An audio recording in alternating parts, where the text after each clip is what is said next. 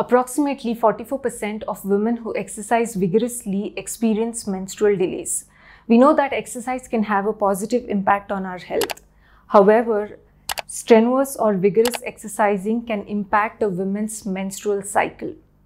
The risk to sportswomen of exercise-related menstrual abnormalities and impaired bone health are important and under-recognized.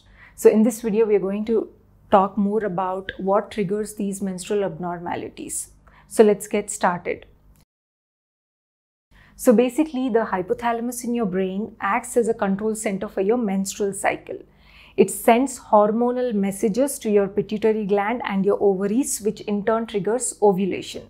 Now, if this communication gets interrupted by something that causes your body stress, like intense exercise or significant weight loss, it impacts your ovulation and delays periods. So the effect on the hypothalamus or the hypothalamic suppression in sportswomen has a variety of causes, including physical and psychological stress, intense exercise, caloric deficiency or low caloric intake, low body mass, and low body fat. In fact, further complications can also lead to stress fractures, infertility, and low estrogen.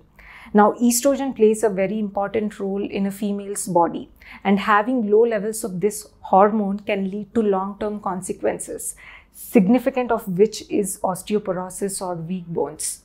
So educating female athletes or women who exercise vigorously about exercise-related menstrual abnormalities is extremely important.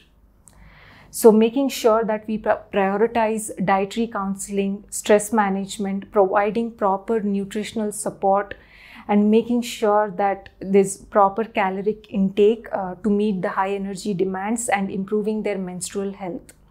Since bone health can be compromised in female athletes with menstrual dysfunction, it's important to support their bone health by providing bone building minerals, which is extremely important.